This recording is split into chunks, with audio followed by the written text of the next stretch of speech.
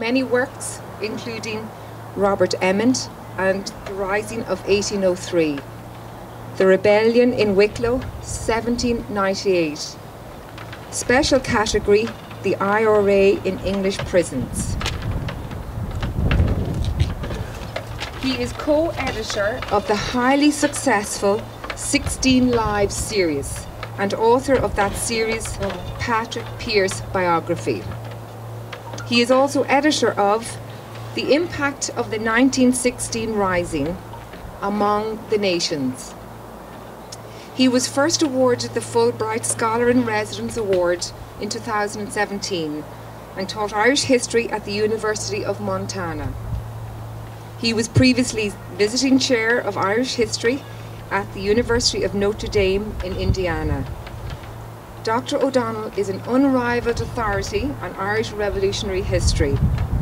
Please join me in welcoming him to speak about Wolfe Tone and the United Irishmen.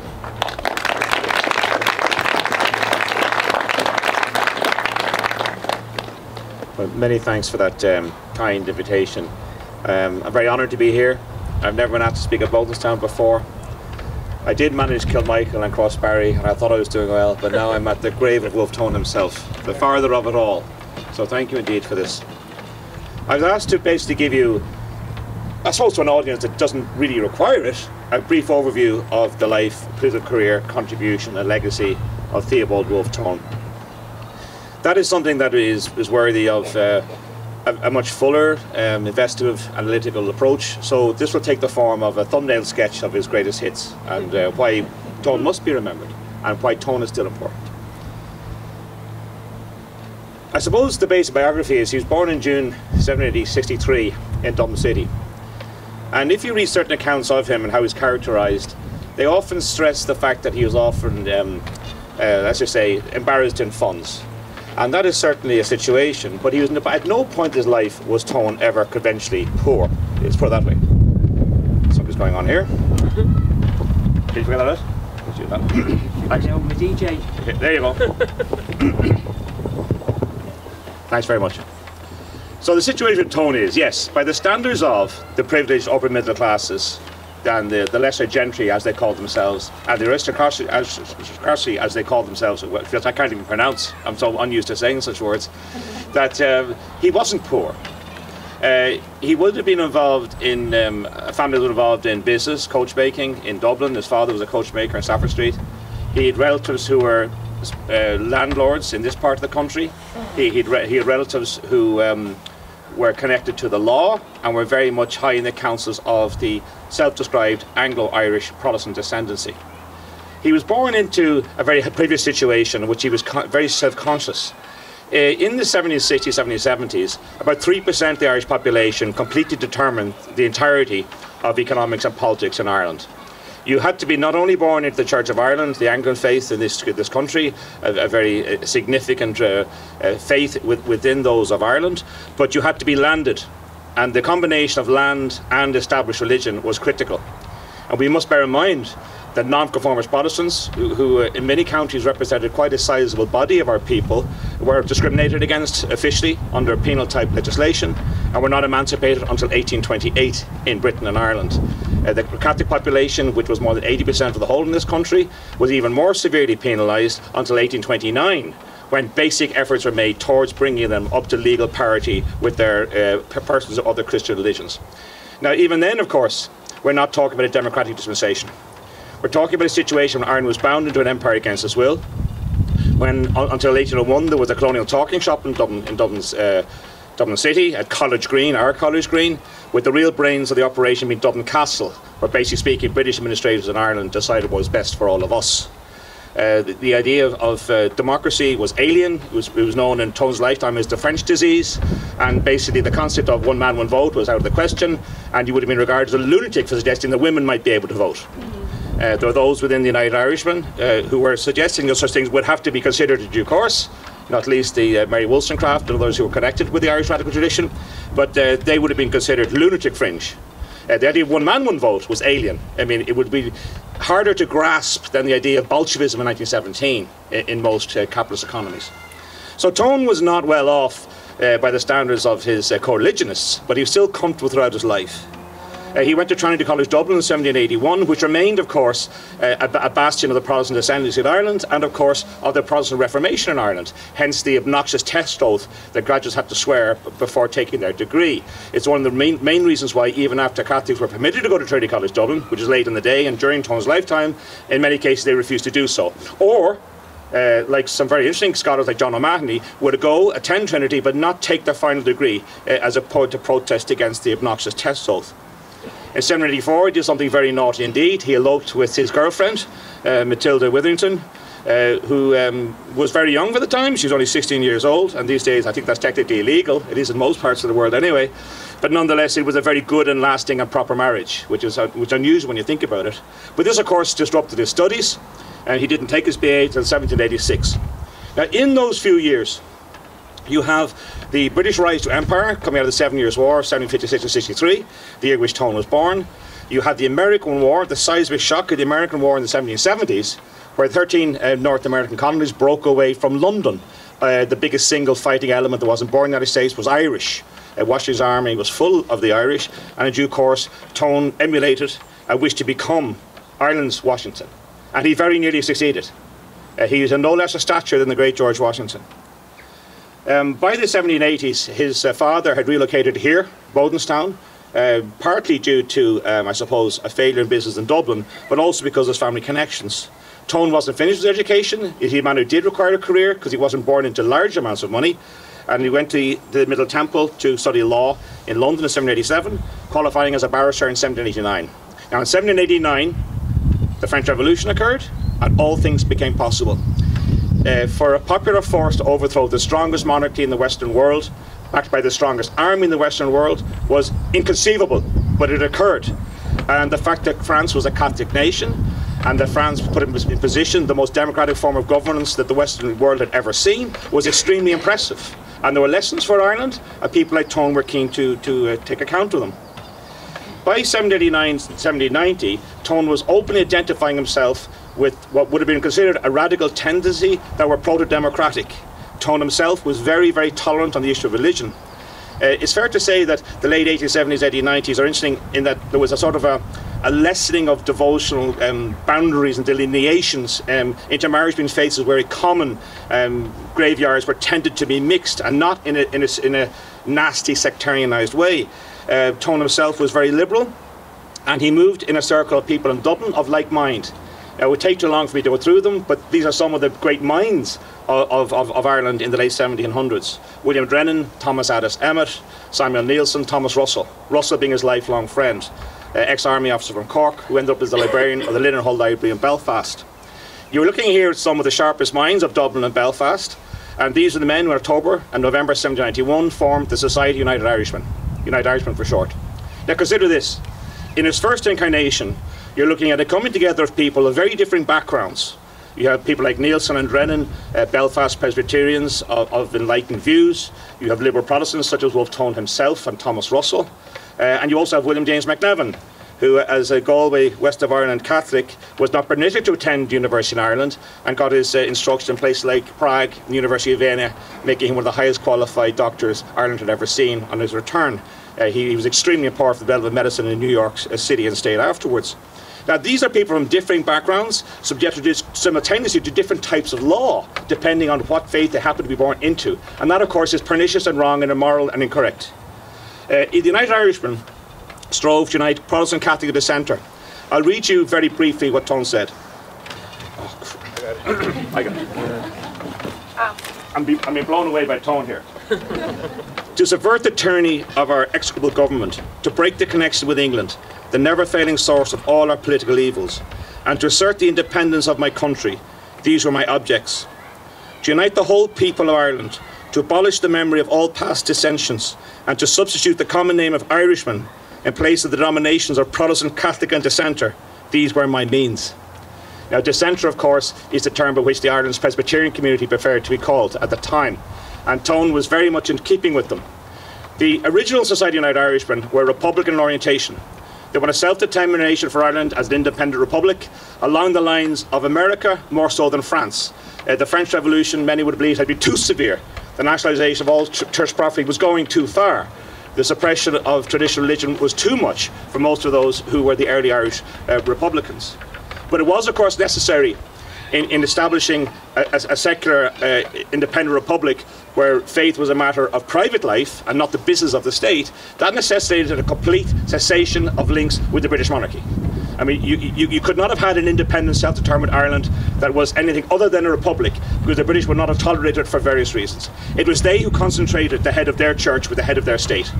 With no protections of civil liberties, with no collated constitution, with no concept of equal rights, and no concept of equality between people per se. And that's precisely what the United Irishmen wished to address. Now, they started off as a small social elite, fairly well off, middle class and professionals, and they grew quite quickly into a broader group. With the advent of the French War in 1792 and the failure to contain French republicanism in Europe, identifying yourself with these ideas went from being radical, a little bit daring, to being arguably seditious. And of course there were going to be consequences. As the wheel turned against the interests of Irish reformers and indeed proto-revolutionaries, Tone was ensnared and correctly unveiled as being in league with the French. In other words, he was receptive to French offers of foreign military assistance to liberate Ireland from British imperialist oppression. In 1794, he had sufficient clout still left in the Dublin sector to avoid being brought to trial for treason, where he would have been convicted and at least certainly sentenced to death. Whether they executed him or not, we don't know. But instead of that, he was allowed quietly to go into exile in America.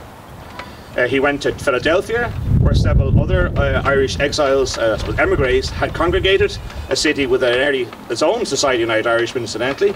And there, through his connections, contacted Citizen Ade, the plenipotentiary of the French government in the United States of America. With Ade's assistance, he travelled to Paris as Citizen Smith. I mean, it was a great name for a biography of Tone, I suppose. And it was immediately, almost immediately, doors opened to the highest levels of the French government. Now, one thing I reflect on about Tone, this is a highly articulate, intelligent man, trained in law with a discipline of focus who never had any great enthusiasm for doing so. His primary motive, really, from his early adulthood, was to secure the emancipation of the Irish people as a collective, and to do things that were dangerous, difficult, and in many ways formidable. But he addressed this with every might of his being. This is a man who, in his own lifetime, attended sessions of the Irish House of Commons and House of Lords, of the English or British House of Commons and House of Lords, of the American Congress in Philadelphia, of the French National Assembly in Paris, of The Hague in the Netherlands, which was then ruling the Low Countries. There could possibly have been no other person on earth who personally witnessed all of those forums in session. And in most cases, he was in a position to gain access to those who were exercising the levers of power. His background, his politics, his force of personality, and his sheer ability as a polemicist and a debater opened many doors for us in a way that is important. Now, was Wolfe Tone the leader of the United Irishmen? He was certainly their main theorist. He was certainly their main figurehead, and I would describe him after his enforced exile in 1795 as the chief military plenipotentiary of the United Irishmen. But by then, the basic record and character of Irish republicanism had been defined, and he had played a critical role in doing that. And if he'd done nothing else for the rest of his unfortunately short life, that in itself would have made him our Washington. And had things gone slightly differently in 1798, he almost certainly would have been our first president. Now, Tone made a number of attempts to deliver on the promises of military assistance that the French had offered. Famously, in 1796, in December, he found himself off Bantry Bay with a French squadron shielding French transports of 14,000 veterans carrying 40,000 stand of arms and other munitions for the use of the United Irishmen. In his absence and by arrangement, the early nuclei of the United Irish Societies had morphed into a mass-based, oath-bound paramilitary organisation of more than 300,000 members. They're in every county in Ireland. They're strong in every county of Ireland, stronger in some than in others, but nonetheless a national organisation. This would have been the biggest single political movement in the history of Ireland. And when people are binding themselves by oath in a time of developing literacy, these things carry an enormous amount of significance. In parts of County Wicklow, for instance, where the local population was predominantly Church of Ireland, the acolytes would swear in the Book of Common Prayer. Generally speaking, it would be on the Bible. But these things were appropriate. And you have a very natural formation of those desiring freedom and equality binding together despite all the legal hazards. And believe you me, there were hazards. The arrival of the French at Bantry Bay has led to this extraordinary situation where the one ship missing was the ship containing the commander-in-chief. That's given rise, as these things do, to conspiracy theories of British agents, you know, steering the guy off course. It was also the worst weather in living memory. They'd escaped the Royal Navy blockade, they got undetected to the coast of Ireland, and they spent the best part of a week riding out terrible storms until eventually, in some cases, had to cut their moorings and get back to France, which they also did without being intercepted by the Royal Navy. And that proved one thing. The French were serious about their commitment to our republic. They would come, and if they could come once like that, they could come again. Tone famously mentioned in his extremely interesting and often very funny and poignant diaries, which he kept voluminously, that he could have tossed a biscuit to the shore of Ireland. You could almost sense his palpable frustration, which he's recording in real time, day by day, until, of course, he could no longer do so. When back in France, he was commissioned into the French army, I should have said earlier, and he took those duties very seriously. He was sincerely a military officer of France at a high level, and treated so as basically an ally in waiting. The French always regarded us as natural allies. And a token of this was that when the Irish Legion was created, it was the only foreign legion to carry the French imperial eagle. We were not regarded as mercenaries or basically speaking troops for hire. We were regarded as ideological allies. And this is a very important thing. The only main church property that was not confiscated by the French government in 1789 was the Irish College in Paris, and the key of which was famously kept symbolically by the French Department of Foreign Affairs on the left bank, so it could be closed if we were doing anything that they didn't like. And that remains ceremonial the situation to this very day indeed. Everything else was taken. Now some of it came back again, but the Irish College was not confiscated by the French state. Now I could say a lot more about Tone's writings. This isn't the time for a full-page lecture, but I'm going to leave you with a few thoughts. Tone knew that in the event of failure or capture, there's a very high likelihood he would be tried for treason and executed. He knew that his French army commission would not necessarily shield him. Sadly, his brother Matthew Tone, who was an officer of the French army, along with his close comrade Battalion Teeling, similarly so, had been captured in the aftermath of Humbert's expedition to the west of Ireland in August, September 1798. Their uniforms were disregarded by the British, who executed them. A little known fact is that the French government had warned the British, if you keep executing Irishmen in the service of France, we're going to start executing British officers in retaliation. Now, this is not a very pleasant conversation to be having in a place such as this, but the stakes were very high and people knew it. In the summer of 1798, perhaps 30,000, 40,000 Irish people died in an invasion that didn't happen, and when it did happen, it took place too late, but nonetheless, there was reasons for that, which are complicated. But the test faced by the British government of Ireland was something that they'd never seen anywhere. They could not believe it. They had to transfer the bulk of all troops in these islands at a time of invasion scare from France to Ireland. I mean, Cornwallis's army ended up to be more than 30,000 men strong. The Irish casualties in that summer and the early autumn of 98 were equal or more than those endured during the French Revolution. Now, the French Revolution was meant to be a byword for you know, bloodiness and disaster and savagery. Oh, no, no, no. It was a cakewalk compared to what happened in Ireland. So you have the successful American, the successful French, and the Third Atlantic Revolution in Ireland contained, but not necessarily permanently suppressed. So when the opportunity came to return with a further French probing force under Admiral Bompard, Tone was there. As is well known, they had the misfortune of being running once again into historically bad weather, and once again into the very capable British Admiral Warren. On the 10th of October 1798, they were off Lough Swilly. They were waiting for other circumstances to align before they disembarked, and of course, on one day later, they were preemptively attacked by the skillful commander Admiral Warren.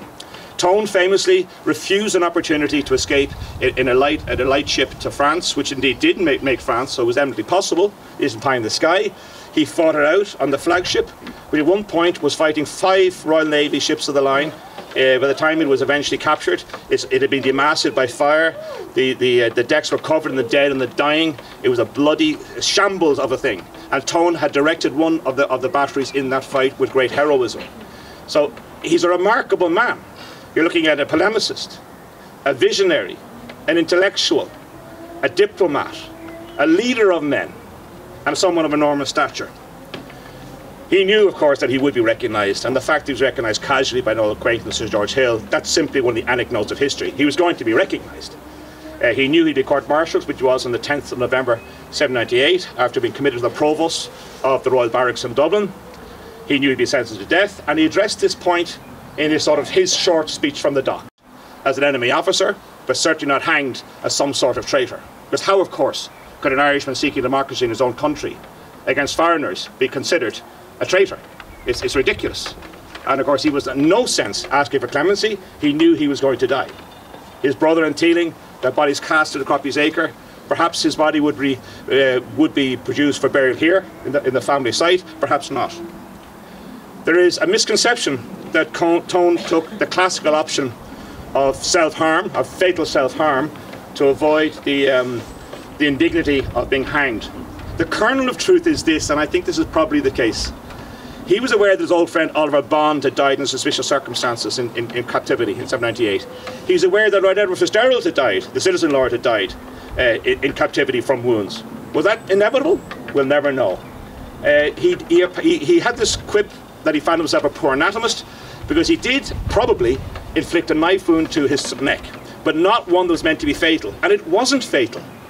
But with medical neglect, lack of attention, perhaps lack of medical skill, within 9 days he was dead. Why was that? It was to buy time for his family to arrange a writ of habeas corpus, that his petition to be shot could be reconsidered by the Lord Lieutenant, who had the power to do that. Cornwallis, by the way, the man who lost America and didn't do that well in India either, was personally not a bloodthirsty savage, as Carhampton and Lake were, other British forces in Ireland. But nonetheless, Cornwallis was clear that they would do this for symbolic purposes. So Tone was going to be spared the indignity of being decollated, in other words, posthumously having his head cut off and his head displayed.